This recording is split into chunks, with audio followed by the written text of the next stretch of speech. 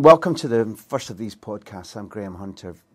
Over time, we're going to be speaking in this forum to people that make me excited about football. Football excites and unites all of us, and the reason that we're going to be speaking to a variety of different people of different ages, nationalities, some who play the sport, some who just appreciate the sport like you and I do, is because they make us passionate or they make us understand it better, or maybe from some of their memories spent in sport, mostly football, they'll make us laugh too. For me, it's a pleasure and an indulgence because I'm going to be speaking to people I admire. And we started with Gary Neville, somebody who I've always admired, his attitude, his behaviour, his leadership, the fact that he was matching Sir Alex Ferguson, who I grew up learning from in Aberdeen and I've followed as a journalist throughout my career. And I feel that Gary Neville is literally changing the landscape of football in Britain with the brilliance of his analysis and his repetitive ability to break complicated things down and make them simple and interesting. So we began when he was in a good mood, admittedly, just after the Manchester United-Manchester City derby. And we spoke about his life, what makes him interested in football, cricket, and we spoke also about his appreciation, his changing appreciation of Barcelona. And I went a little bit like this.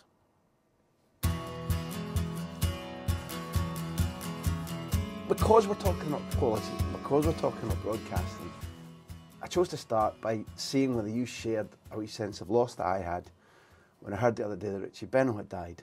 Because thinking back, aside from him being exceptionally good at his job, he was one of the voices of my childhood. Now I'm dramatically older than you, so if we listen to him, then we listen to him at different ages and different times. But did you listen to him, and when he went, did it catch you and think, there's one of the greats? Yeah, I absolutely did. And I'm not one of those people. When someone dies, I don't tweet out about it. I know a lot of people do, and I have no problem with it, but I tend not to because I think you've probably tweeting out about it every single day. But I absolutely love Test cricket. I played cricket from the age of 5 through to 18 until the youth team manager at United stopped me. And even now, I'm not a fan of 2020. I'm not a fan of 50-over cricket. However, I can sit there for 6-7 hours all day long, listening and watching, to not at times a lot happening, but the intrigue of it, the endurance of it, and obviously Richie Benaud was an incredible commentator, a voice that you just seem to recognise if you're a great cricket fan, as I was, and you would never get tired of listening to him. And I think that, he will be probably the most memorable cricket commentator. You think of voices in other sports that have sort of captured the imagination of everybody and you associate with that sport. And that's, I suppose, in some ways makes me feel the responsibility of what I do, because in football, in professional football, when I was a football player, you'd think, oh, punditry or the pundits or the commentators. You don't pay a lot of attention to them. In some ways, sometimes you even think, well, are they that? No, we're the ones that are important, the managers, the coaches, the players. But actually, in terms of adding the colour to it for the people who are watching, the supporters, it's a vital job. It's a big responsibility, because people think of the 1966 World Cup final goal and they remember the commentary over it as much as they actually do the goal. And they think of the Aguero goal and Martin's Aguero. And City fans have got that over their shirts. You think of in 99, we always think, will Manchester United score? They always score, and those lines give you a little tingle, particularly when you're a part of it in 1999, and you think, commentary adds big moments to things, and the responsibility that, let's say, someone like Richie Benaud had all those years doing what he did and filling all that space, but never becoming tired of him. It's a great responsibility, really, when you look at it.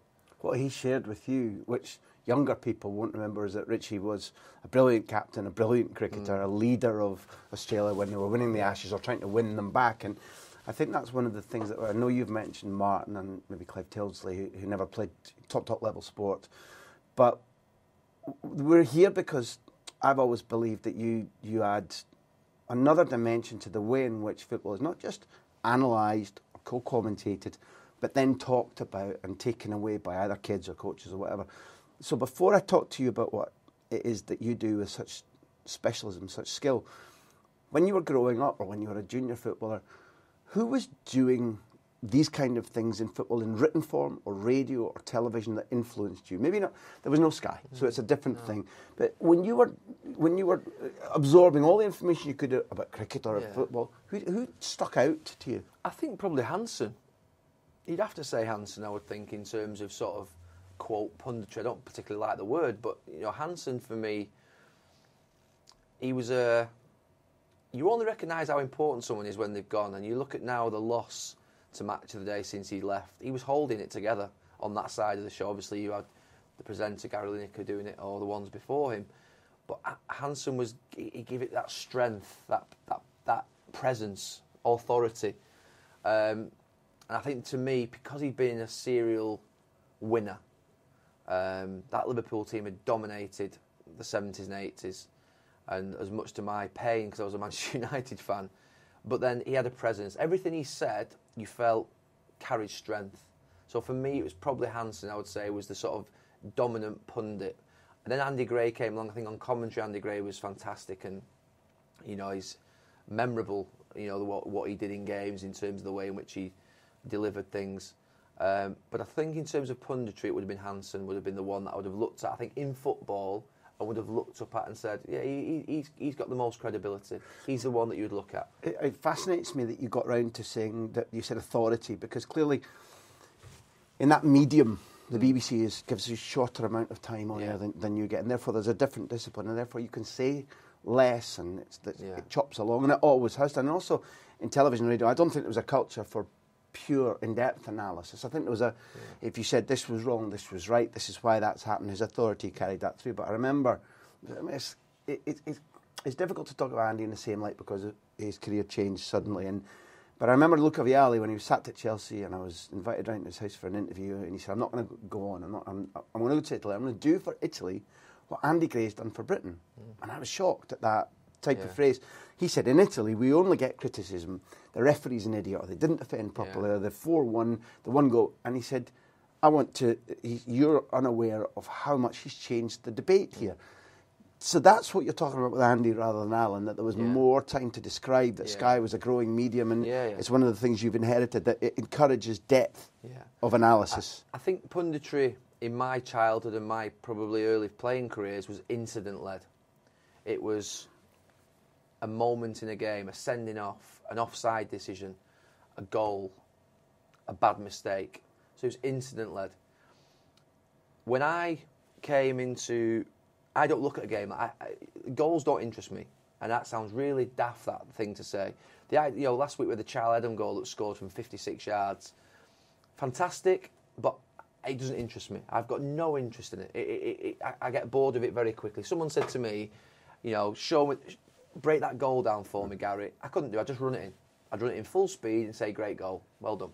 Because everybody at home can see how he's done it, what the goal is, and I'm not telling them anything they don't know. So I don't treat the fan as an idiot. We've just reintroduced Richie Benaud, whose motto always was, don't tell them the thing they can already see, tell them more. Yeah, and so for me, I was more interested in how and why rather than the incident. So rather than what happened being the incident, is how was a game won, why was a game won. And sometimes that's the thing that interests me. And I think that when I went into punditry, I always thought of the game quite analytically. I was lucky enough to play under great managers. I was lucky enough to play under even like Terry Venables, who's somebody who broke the game down into its individual parts. So when I looked at the game, when I look at a game on a Monday night or over a weekend, I'm thinking which manager is outwitting the other manager, which player is doing something that's making the other player uncomfortable, and what impact is that having upon the game, and how could it have been stopped? So it's not just a case of what happened, how did it happen, how could they have stopped it, and closing the loop. So you're actually informing people at home about the whole process, rather than just saying he got on top of him in the game and he was better than him in the game, and what a fantastic performance. Yeah, but how did he go about it, and how could it have been stopped? So you actually, and that's the way I always find that. They're the bits I find interesting, because they're the problems I've always felt that on the pitch I was asked to solve. How do you stop Robert Pires coming into a little pocket of space, Thierry Henry flying around one side of your shoulder, and Ashley Cole overlapping? How do you stop that? But at what point in your life, football, not cricket, did you realise that you had this analytical ability? You probably didn't think about it as analytical then. You built your career, you were very determined, you had a certain skill set, but your brain evidently throughout your career came into it long before broadcasting. When did realisation of what you had and could see and do come to you? I think that Eric Harrison, my youth team coach, it's how I watch a game. So as a youth team player, he insisted that we watched every first team game at Old Trafford, and he insisted we watch the game through the eyes of our position. So if you're a fullback, watch Paul Parker and Dennis Irwin.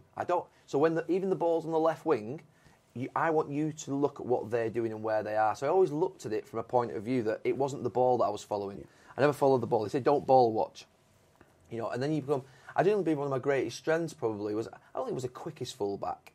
I certainly don't think I was the best on the ball, but I think I read the game reasonably well. I very rarely got caught out of position. I did do, obviously, but the worst thing I could ever think of would be that I would be in a bad position, that I wasn't in the right position to cover my centre back, or I wasn't in the right position to support my right winger, or it happened quite a bit in my career. This is reading positioning, and constant alertness. Yeah, alertness, and how you watch a game. So how you watch a game is the bigger picture, what's happening, rather than following the ball. And I think a lot of people watch games, but they don't see the game. A lot of people watch the game, but don't see the game. On Monday nights, when we do the Monday Night Football, I watch we call it the boot room camera. It's the big bird's eye view of the whole pitch. And for the first 20 minutes, 15 minutes, I'll stand there and I'll watch the big camera and get a picture of the game. And then you might come and sit back down when you've got a picture of the game and the patterns. And then if something changes that you see it on the screen that people are seeing at home, you might go back to the big screen and think, well, what's happened? And so you're looking at the game differently. You're looking at it as a coach. That's how a coach would look at the game. It's how a manager would look at the game. See, one of the great shocks when you become a journalist and you go into a press box, without being derogatory about anybody, you sit there and you're watching, you're as a tent because you're new and you want to prove yourself, and all the old hats go, the ball goes in, and the first question is, who gave it to him? How did it happen? They haven't followed the game. They haven't remembered the game. No. I don't mean that in a derogatory way, but it proves your point that there are multiple different ways to watch a game. Yeah. Now, again, without getting too highfalutin, I think that what you're beginning to talk about and what you're doing on screen all the time is changing the way people watch it. In my lifetime, I've listened to people, punters, because that's who I think the majority, we can't all be top quality footballers or broadcasters. People talk about games now in terms of strategy, particularly younger people. Yeah. Strategy, patterns from weeks previously, knowing what a manager does and doesn't like in terms of a formation, or even how a formation might change during a game. Yeah. Now, you're influencing that. You must be conscious of the fact that although it's entertainment, although we want people to enjoy the goals and tune in to be entertained, there is a level of education, or elevating the debate at least. I have no problem. I think once half-time, I think we spent 4 minutes on one corner, on one goal. I've got no problem with that. Because if you want to go and watch goals, go and watch the top 100 goals or Netbusters, whatever it is. These other programmes that we have plenty of them at Sky, don't we? Where we show goals left, right and centre. Match of the Day, I think, is a fantastic highlight show that captures every single game, gets all the goals in. Monday Night Football is completely different. It's completely different. It's about detail. It's about analysis. And I think when I started, I took the view that I wasn't going to dumb down that analysis.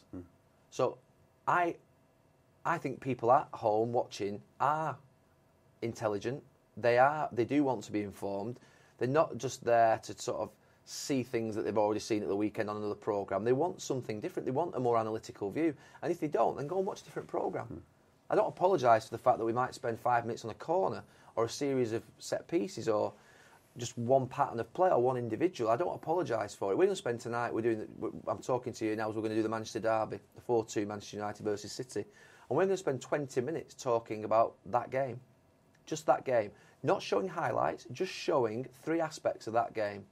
And I will not apologise for it, and I think people will find it either interesting or they'll think it's too much. And it's too much for some people. Some people, sometimes, I'll get on social media, get told everything, but the odd person will say, look, you're overanalyzing things here.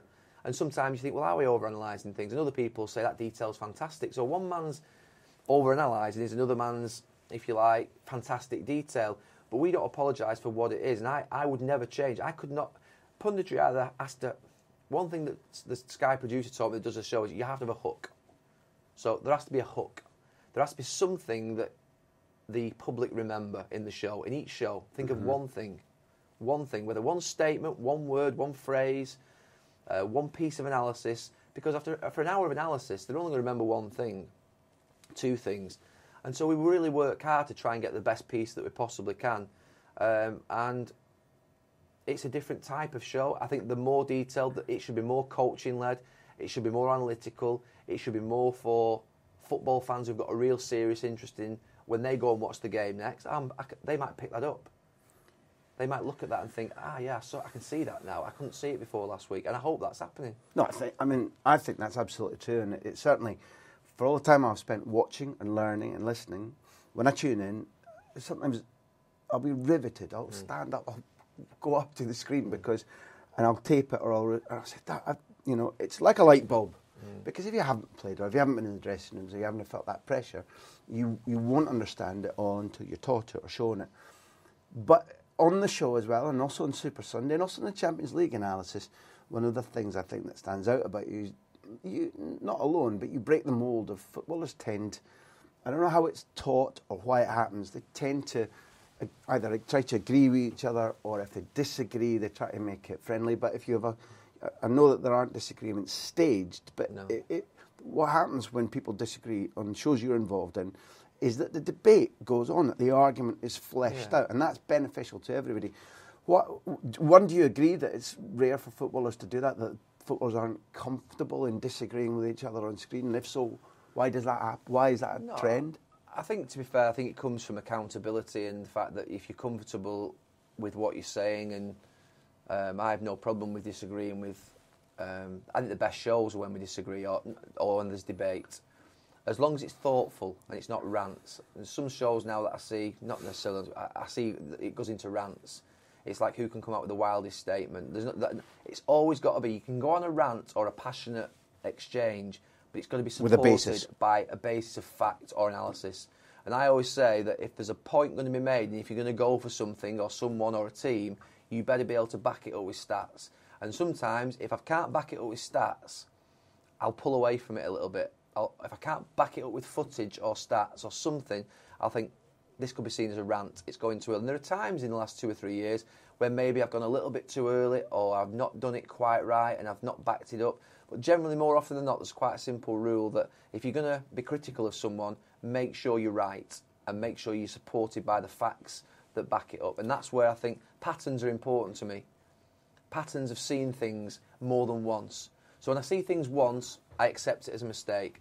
When I see it twice, I think, there's a problem developing there because he's got it wrong twice, or they've got it wrong twice. You see it 3 and 4 times, then that's it. You're in, two-footed, because ultimately it's a problem. It's a pattern's developed of 1, 2, 3, 4 times. It's a situation where you, as a coach, would have intervened on the training ground and said, Absolutely. I've seen that 3, 4 times. Yeah. Now, what I want you to do is change your positioning or communication or whatever. Absolutely. I think in terms of the actual, a one-off mistake, you cannot be critical of. You can say it's a mistake, but I think when they repeat something once, twice, 3, 4 times, you think, there's a problem. You need to stamp that out. I think the only other time, I think, when you talk about punditry in the difficult times is when you get the real big moments that happen in broadcasting, the real massive moments, the Suarez bite, the Evra-Suarez handshake and the Kenny Dalglish interview at Anfield, the Aguero goal, but more often not the disciplinary ones. And it was tough when I first started to understand how to play these ones out. And the simple rule that I gave myself was, right, everyone's going mad. Social media's gone crazy. This is going to be all over the back pages of the paper. It's going to go worldwide. You're the first person that's going to speak on it, what you're going to say. Might be the second person if there's someone else in the studio with you. And I always take myself back into the changing room and think, right, you're a player. You're a player. Did you do this? Did your teammate do this? Did your manager do this? Probably more often than not, in 20 years of playing at United, there were incidents that will have happened at something similar. A disciplinary incident, a moment of madness. And you think, right, how did you behave? How did you react? How did you see it at that point? And then it enables me to put some sort of, balance and think, don't go over the top. It's easy to go over the top. Suarez should be kicked out of the country because he bit somebody. And I went straight away, Cantona. I remember those moments. You know, me kicking a ball in the face of an Everton fan, celebrating too much against Liverpool. All those moments where I potentially let myself down in my career, and you think, he got carried away, didn't he? He got carried away. He has got a problem. He needs to correct it. He's got an issue. But actually, does he deserve to stop playing football forever or be kicked out of a country? No. And then that's where I think try and bring balance. I think you've always got to retain that credibility and balance. Would the changing room respect you for what you're going to say? I think that's important when you're in punditry. Not that you're trying to sort of feather your nest with players or with managers, but you can't lose the changing room as a pundit. As soon as players disrespect you, managers disrespect you, the fans won't be far behind. The fans won't be far behind because they'll just switch off. So in other words, it's important to shrug off the I can't criticise them because I was one of them recently. It's important to say honestly what you're saying, keep a calm head, say it calmly. But if you have to say something tough, then you broach that. You just do it. Yeah, you have to do it. But that was a process that you had to think about. Not the process of honesty and lack of hypocrisy that you've identified there, but talking about a fellow pro in a difficult situation. You're always balancing. That is the great balance of where do you pitch this? How bad a mistake is it? For instance, I'll give you an example. Kevin Morales, he took a penalty off Leighton Baines on a Monday Night Football 3-4 months ago, and I used the word a despicable breach of team spirit. And at the time, Everton fans felt that went too far, I think, on social media. I don't think I went far enough. I think, to me, if I can think of there isn't anything worse. So I think you could punch somebody, you could elbow somebody, you could make a really bad mistake as a player, but to actually go and be selfish and risk and break team orders, that's something I couldn't stand. I don't hold back from that, and it happened again. But I know what you've always got to recognise is if you say it once with Kevin Morales, it happens again with another player, it's the same. It's the same. You've got to be the same response. So that's a time whereby someone might think, well, how do I pitch this? And I thought long and hard about it, and I thought, do you know something? If that had happened in a Manchester United changing room, all hell would have broken loose. Someone taking a penalty off a teammate at a critical point in the game when your name's up on the board to say you're the penalty taker. You don't do that. So I think they're the sort of thing, where do you pitch things? The Suarez one, does he get kicked out of the country? Is it a 30-game ban? Is it whatever it's going to be? No, I don't think he should be kicked out of the country. I think he should be punished. I think it'll be a heavy ban. But no, he definitely shouldn't be kicked out of the country. We definitely should work with him to try and rehabilitate him, to try and work with him to make sure he doesn't happen again. And that's where I pitched that one. Other times you might just get it slightly wrong. I remember, I think Gareth Barry didn't block a ball once in an Everton-Manchester City game. I called it disgraceful. I thought, come back words. Come back. It wasn't disgraceful. It was poor, but it wasn't disgraceful. And that's the bit where you're sort of always looking to try and pitch something in a balanced way. That what would the dressing room say? What would the dressing room say? What would the coach or manager say that was being reasonable to his player? Yeah, that was poor. That was disgraceful. That's despicable. So it's always about a word and the use of it and how you play it and how you justify it. But on the pitch, as an athlete and a footballer, you're reaching for decisions and you're reaching for skills. And a golfer in the Masters last night, you're reaching for yardages and clubs, reaching for words under pressure, reaching for different grades of words. It's extraordinarily tough. If you're only coming up a season calling back 4 or 5 phrases, 3 phrases, it's astronomically good. It is about... Yeah, you're absolutely right. It's where you're pitching it. Sometimes you can have a team that's absolutely fantastic. And you know, the amount of players I get heard called geniuses. He's magic, he's a genius. Yeah. He's a magician. No, he's not. There's nowhere to go from there. There's nowhere to go from genius. There's nowhere to go from magician. There's nowhere to go from...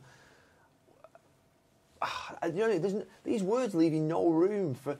So I watched Messi play against Manchester City in the new camp, and I was genuinely, for the first time I think in my football career, I can think of maybe Ronaldo a couple of times at United where I was watching injured in 2007-8 where I was probably similarly mesmerised.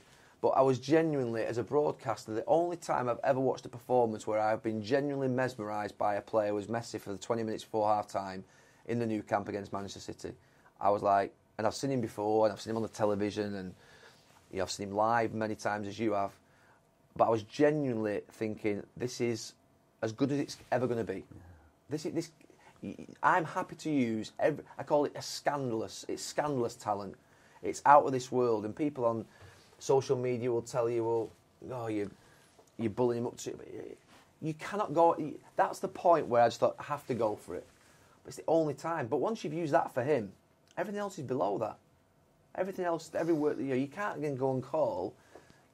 With respect, watching a player at Burnley, Tottenham last week, you can't go and call him scandalous talent or a genius, because you've called Messi that. So I always like to think where I pitch things is relative generally through, and that's difficult. It is difficult to get that right, I think. You really struck me in what you wrote after that game, because I suspect that because I'm evangelical about what I've seen in Spain over recent years, I'm aware that you can be seen or be felt to force adjectives or passion down people's throats, and that it can come across as everything in Spain's great, when it isn't.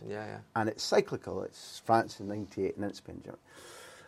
But has watching football as an analyst, as a co-commentator, as somebody who breaks things down, watching football more widely, I know your playing experience couldn't have been more wide in terms of World Cups and European Championships and Champions League, but clearly it's a different thing you do on the pitch, even when you're watching injured, than it is as an analyst and a co-commentator. Now, you've been watching lots more Champions League football, more foreign teams, and watching it in a different way rather than guarding your position. You've been analysing home matches. Has it changed? Has it opened up your mind about football? 100%. 4 years ago, I made the very clinical decision that I wasn't going to take a coaching role, that I was going to watch football. I'd only ever seen Manchester United, and teams probably. People say, "Oh, I watched all the games on television." Of course I did, but this is watching a game live analytically and watching a game on television through television pictures, which is fantastic, and we all love it because it brings the colour to the event. Is completely different. You cannot analyse a game through television. You cannot. It's impossible unless you've got the big camera. It's impossible to do it. So I wanted to go and watch every single different type of football that I possibly could over a 3, 4, 5 year period. That was my complete... One, I wanted to, obviously, I was privileged and honoured to be offered the job here at Sky, and the fact that they were telling me that I would work on the fantastic matches and the top matches. I was doing Monday Night Football. That was great. But the idea of watching all these different types of football, lower Premier League teams, middle Premier League teams, obviously the top Premier League as well, but all the Champions League games, be able to go to Munich, Madrid, all the different cities, Barcelona, Turin, Milan, all the places I've been over this last 4 years to watch all the matches that I never would have watched if I'd been a coach at a club. And you change all the time, but you end up finding yourself as what your beliefs are in football. And Barcelona, over that first couple of years of my Sky career, probably the greatest team that's ever lived in most people's eyes and in my eyes. But it's not they don't meet my principles on football.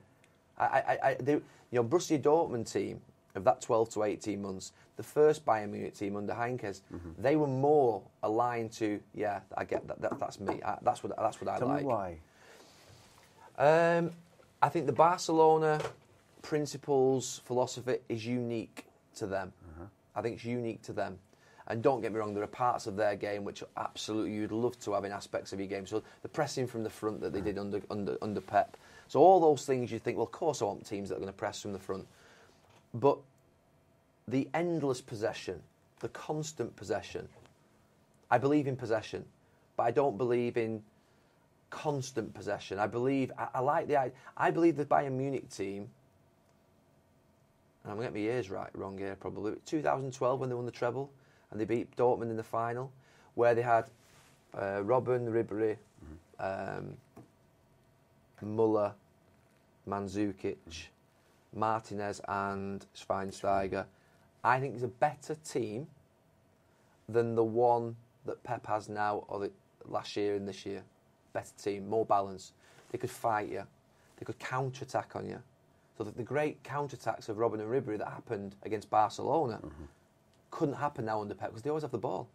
So some of the aspects that made them a great team have now been lost because of the way in which Pep's taken them. I actually think, and probably most people would disagree with me, I think the best Barcelona team I saw was the first year of Pep, where they had Eto'o, Henry, Messi wide, Iniesta, Busquets, Xavi. They had Puyol, Yaya Toure played centre-back in the final with Gerard Piqué. But the physical aspect of that team with Eto'o, with Henry, was incredible. Puyol, Keita. I thought that they had such a physical presence. You couldn't fight them. You couldn't outdo them on set pieces. You couldn't. They would do you in every single way. They keep the ball. They're still a possession team, but they had other aspects. They had counter-attack. Could you call it a blend of what you like and what Pep gives it? So I like the more rounded team that is, if you like, I think the Bayern Munich team of Heinkes and the Barcelona team of Pep the first year, for me, were rounded football teams. Whereas I think the Barcelona team that then evolved through Pep, where they were beat United in the final the year after, or 2 years after at Wembley, that was almost like football that I don't think probably can be recreated. And I think actually relies probably upon Messi to be successful. I might be wrong there. No, I understand. I think if you have 70% possession and the way in which they kept the ball, but then took Messi out, but I think that first team with Eto'o, Henry, so many more solutions, so many more goals. Yeah, I think you could put Pedro on the right, and they might still have won the Champions League. They might not, but they might still have won it.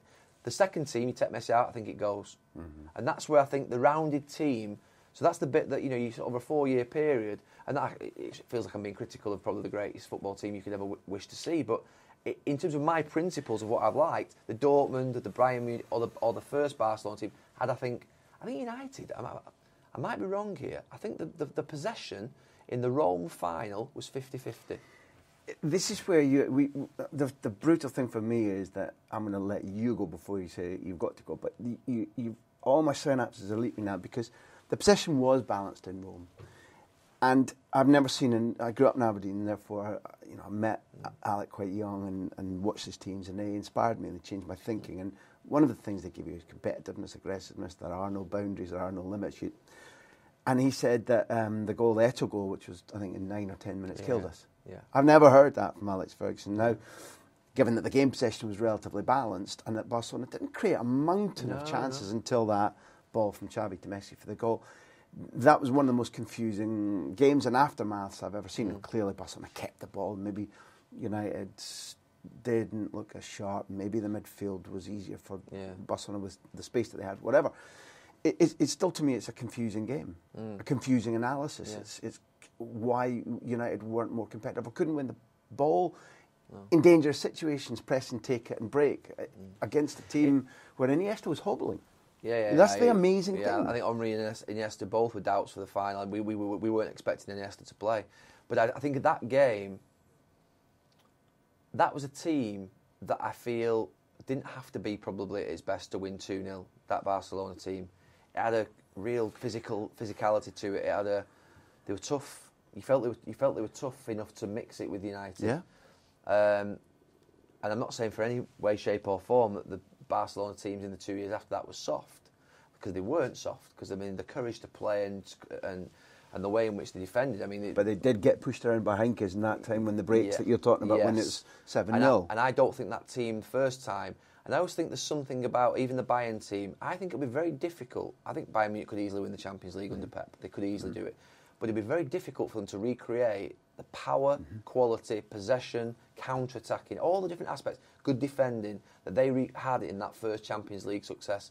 I think that's as good as it gets. When you look at a team sometimes, like the 1999 United team, it comes to that point whereby everything's right. The power, the possession, the goals, the defending, the counter-attack. A team just has everything. And that's the 1999 United team.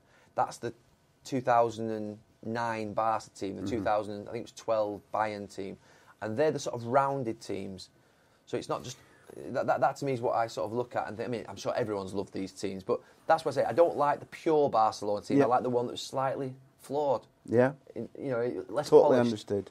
And right now there's a debate in Barcelona amongst the purists, whether they be pundits or fans, saying, hold on a second, we're now using the ball from free kicks, they're scoring goals from free kicks, they're using the ball more directly in the counter-attack. They don't like that. It's not as good because some of the players are older, but they really don't like. There's more of a blend now. It's similar to 2009, and people are tearing their hair out in Catalonia. It's a scandal. It's funny that I actually saw them against Manchester City and enjoyed them again. Yes. And thought that makes sense. The Suarez, the Neymar, the Messi back out wide. And I just felt like the Rakitic in midfield. It felt a little bit less polished, but it felt a little bit tougher, a little bit. No doubt.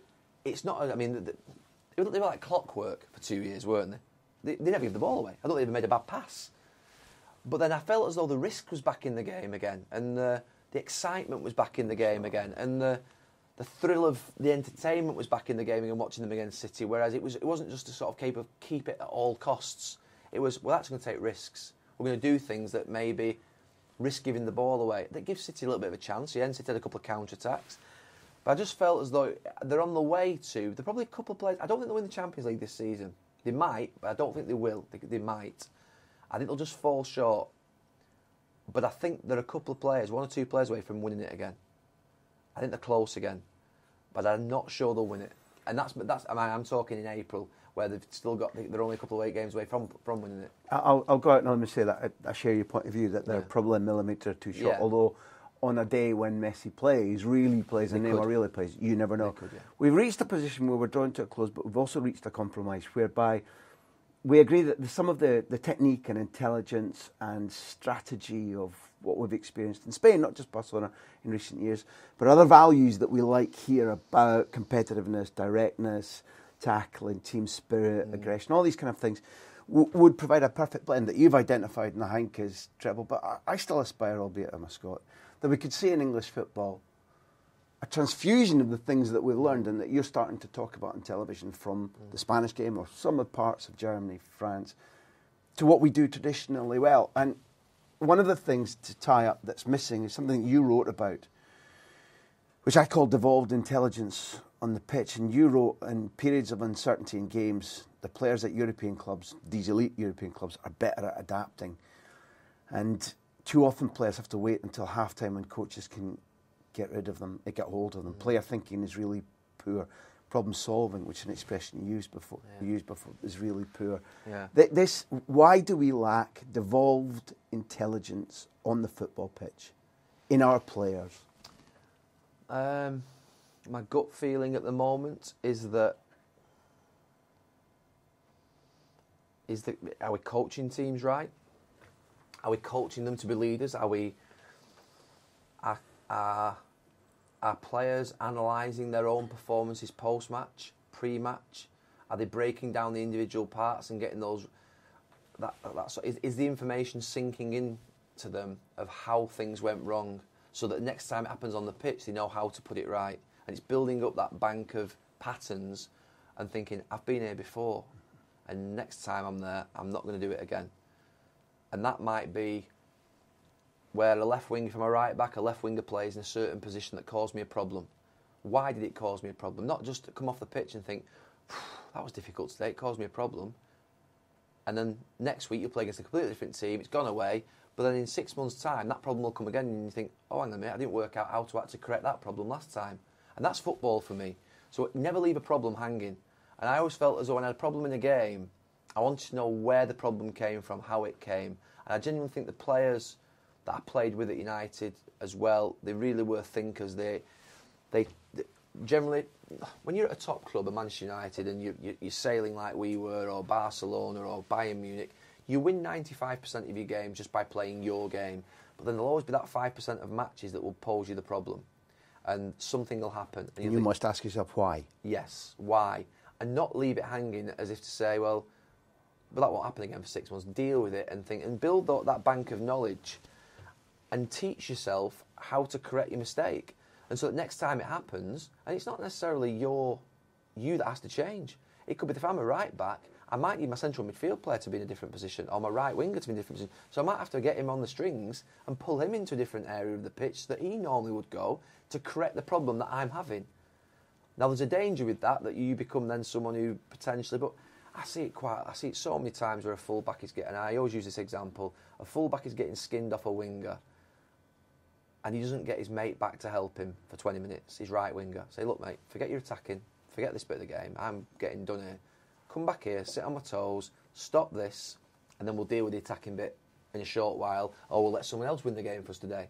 That's sacrifice, that's choice, it's things that you make, decision, problem solving. It doesn't necessarily always have to be, well, God, he doesn't have to start. Once a winger beats you once, you can be pretty sure his confidence is up and he's going to think, I'm going to beat you again. So, unless you stamp on him next time and next time and next time and you demoralise him from him beating you, there is always a risk that once you've been beaten once, you might have to start thinking about doing something different. And I'm not sure that thinking that goes on in the pitch. Now, set piece is one of the big ones. So every team will do it. They'll have the set piece board up in the changing room. They'll have all the markers. They'll have all the positions for where attacking wide free kicks, defending wide free kicks, attacking corners, defending corners. But then, all of a sudden on the pitch, a player that you thought might come in, or a player who wasn't supposed to come in will come in, because that's football, because the other team have planned differently. You haven't got their set pieces, and they might change. And then all of a sudden you'll just see players, oh, my man's not come in. Yeah, but there must be someone else somewhere then, or where do you need to be? But they don't. It generally doesn't happen. That's what I'm talking about. That, right, my man's not here, my number 6 is not here.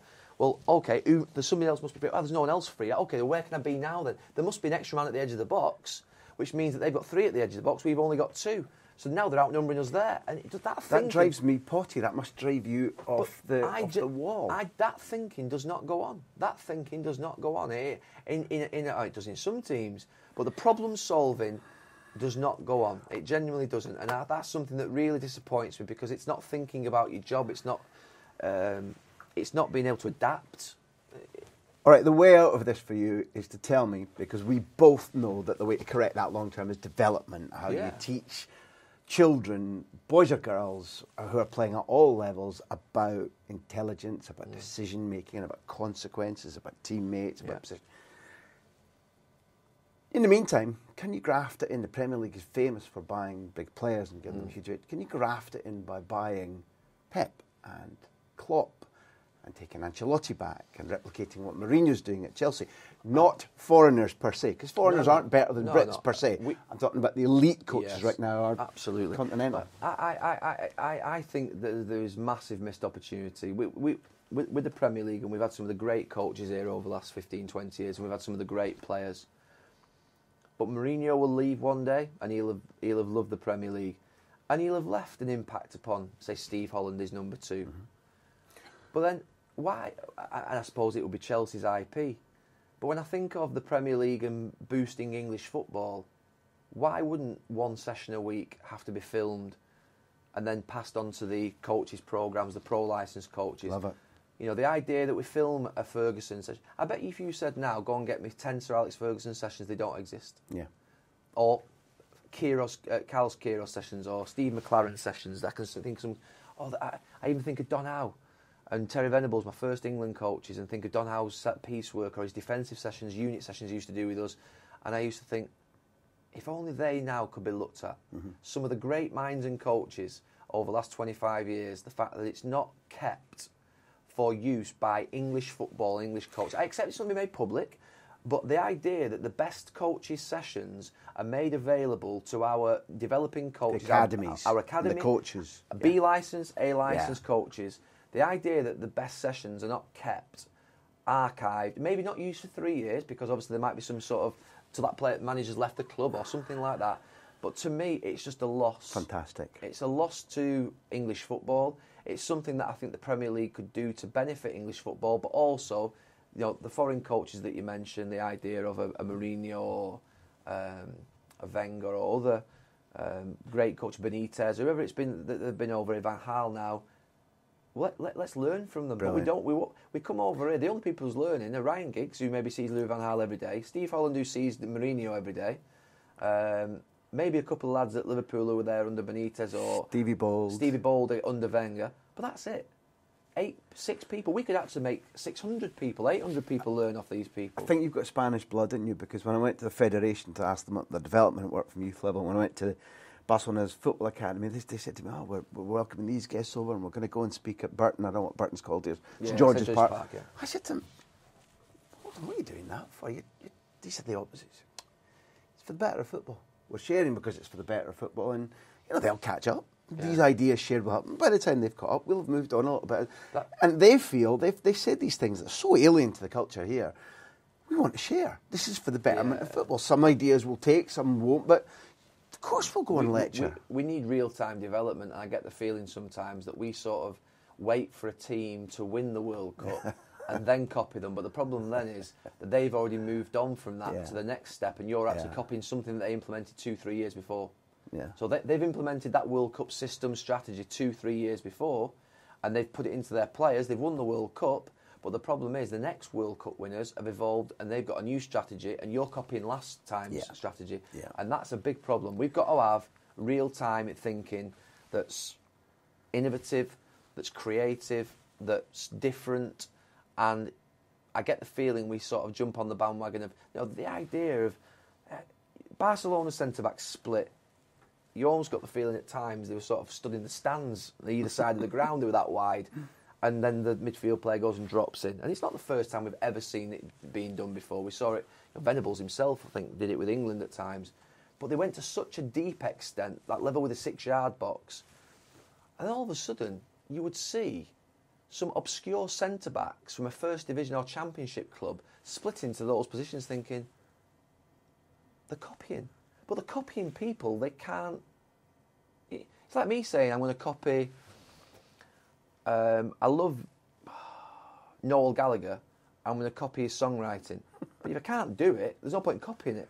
It's impossible for me to copy it. So why do we copy things we can't do, or we're not capable of?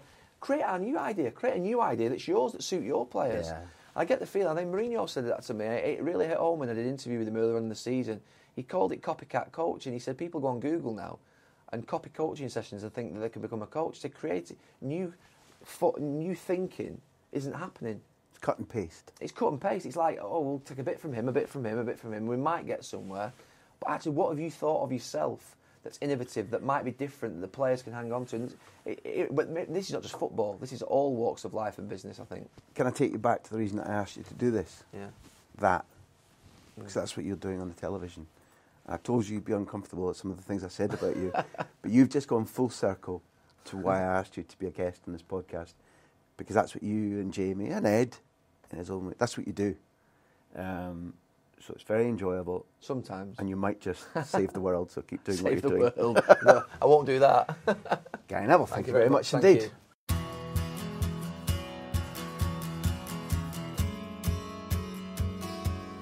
You see, I told you. He wouldn't agree with me, but he's a genius and he's doing his own original thinking. There'll be more of that, I hope. Not the same tone, not the same anecdotes, but more people who talk about football and think about football with the same degree of intelligence and fun. And we'll keep producing these podcasts over the coming weeks. The way to stay in touch with them, the way to keep up to date with the new guests we have, is to subscribe to the podcast. That way you won't miss a thing. And the way to do that is to keep up to date with grahamhunter.tv. The website set up by my publishers, Backpage Press. This is their idea too, Backpage Press. Neil White and Martin Gregg came up with this concept. They didn't invent the podcast, but they invented me. And thank God for that. See you next time.